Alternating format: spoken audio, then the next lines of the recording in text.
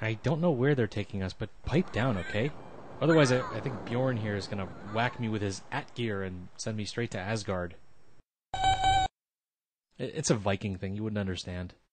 By the way, what's with that hat?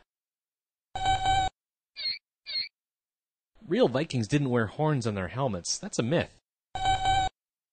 Well, I'm sorry that you paid $50 for it. You got cheated.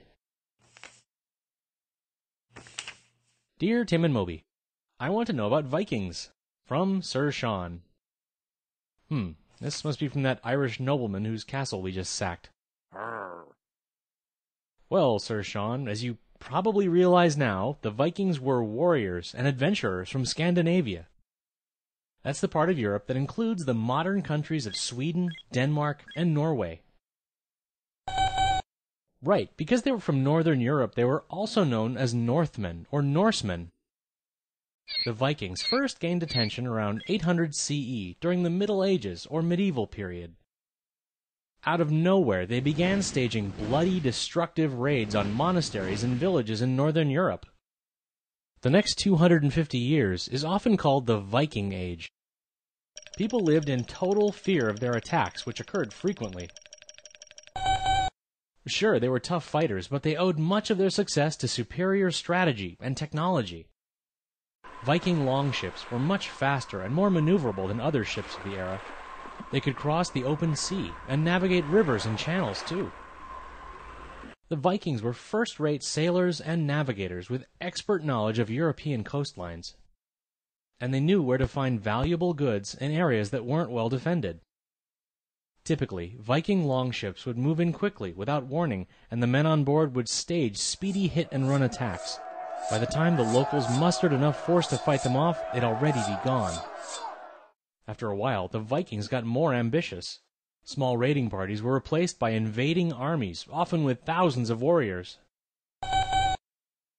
Let's see, during the 9th and 10th centuries, Vikings captured and settled a huge chunk of eastern England. They also forced the English to pay them thousands of pounds of silver to prevent them from wrecking the rest of the country.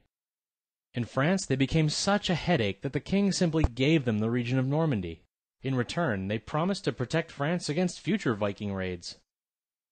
Other Vikings wound up settling in Iceland, Russia, Ukraine, and Italy, and launching raids as far away as the Middle East.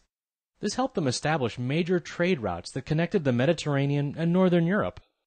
They even tried to take over Constantinople in modern Turkey. The capital of the Byzantine Empire, it was one of the biggest and most important cities in the medieval world. They failed, but the Byzantine emperor was so impressed that he paid them to join a new elite fighting force called the Varangian Guard. Meanwhile, Vikings led by Eric the Red and his son Leif Erikson established settlements in Greenland and Canada. You heard me. The Vikings reached North America 500 years before Columbus. They eventually abandoned their colony there, but some of the ruins still exist in Newfoundland. Why did the Vikings do all this? Oh, it's pretty simple. Money, fame, and glory. Most Vikings did not come from noble or wealthy backgrounds, so raiding and plundering were good ways for them to move up in the world. And according to their religion, the bravest warriors, especially those who died in battle, would feast with the gods in the afterlife. Many Norse people also wanted to establish new trade routes and settle new land that they could farm. Well, no, they weren't just uncivilized raiders. Among themselves, Vikings were extremely cultured.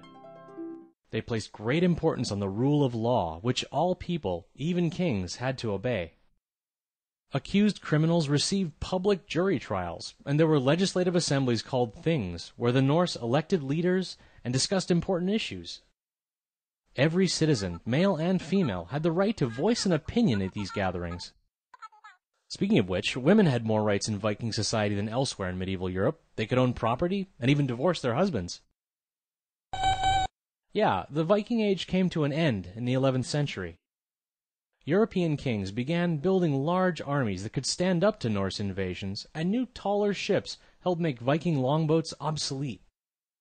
Most Norse people also ended up converting to Christianity, which discouraged them from raiding and plundering other European Christians. But their legacy is still with us in our language, our culture, and our literature. Yeah, and in our theme park rides too.